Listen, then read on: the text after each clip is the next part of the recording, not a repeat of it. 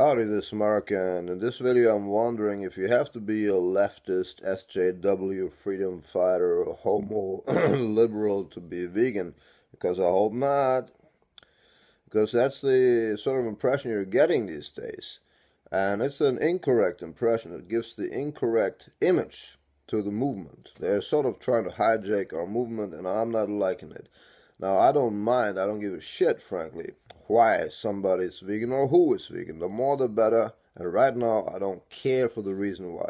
Ultimately and optimally, people should be vegan, everybody should be vegan and all for the right reasons, but up until then I don't give a fucking flying fuck why people are vegan, so long as they are, because whilst the stupid ass humans are sorting out their ethics, the animals get a break. Alright, that's what counts right now.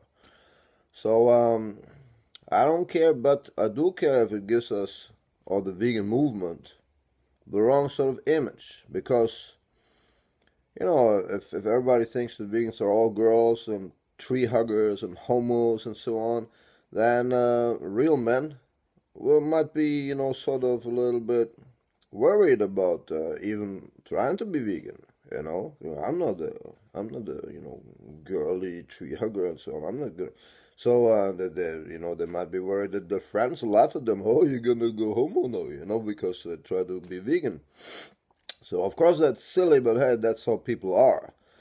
So in the meantime, I don't like it, and it's totally incorrect, because there's a lot of really tough people out there who are vegan, UFC fighters, strength athletes, long distance athletes, you name it. So it's a total bullshit. So in the end of the day, that's an image we need to correct. It's nothing pussy about being vegan. It's actually it's the only ethical way to live, if you ask me. And it's also, I think it's extremely manly to be compassionate to the innocent, to those who need help and so on, to not harm those who are, you know, defenseless, to not harm others, especially protect the innocent.